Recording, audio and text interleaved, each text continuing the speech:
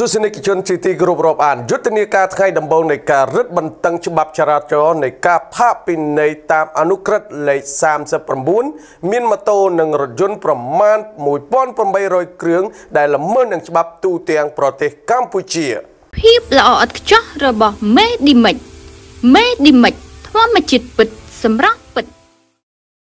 ពេញមួយព្រឹកថ្ងៃទី1ខែឧសភាឆ្នាំនេះជាយុទ្ធនាការថ្ងៃដំបូងនៃការរឹតបន្តឹងច្បាប់ស្តីពីចរាចរណ៍ជើងគោកថ្លែងប្រាប់បណ្ដាញសារព័ត៌មាន TNM នៅរសៀលថ្ងៃទី1ខែឧសភាឆ្នាំនេះនាយឧត្តមសេនីយ៍សន្តិបណ្ឌិត អ្នកសាវឿនអគ្គស្នងការនគរបាលជាតិបានបញ្ជាក់ថាចាប់ពីវេលាម៉ោង 7 ដល់ម៉ោង 10 ព្រឹកថ្ងៃទី1ខែឧសភានេះកម្លាំងនគរបាលចរាចរណ៍ទូទាំងប្រទេសបានឃាត់រថយន្តនិងម៉ូតូប្រមាណ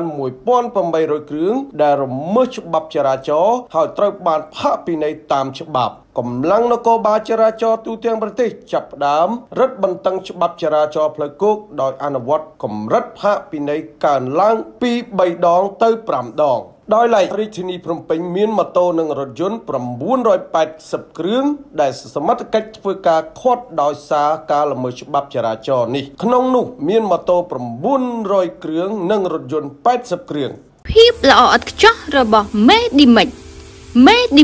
ធម្មជាតិពិតសម្រាប់